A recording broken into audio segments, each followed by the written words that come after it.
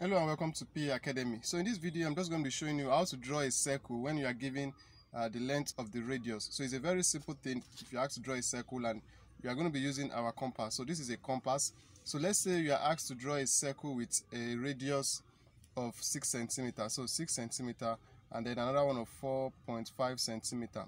So 6 centimeters is same as 60 millimeter, and why 4.5 centimeters is same as 45 millimeter. So depending on the units that you are given.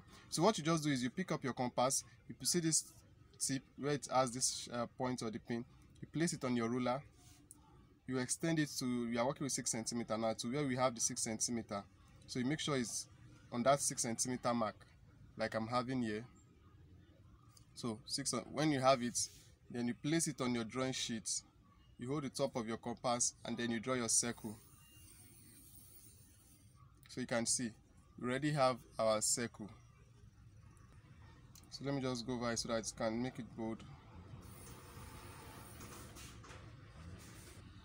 So you can see we already have our circle. So let's see that, do that of 4.5. That's 4.5 centimeters. So 4.5 is here.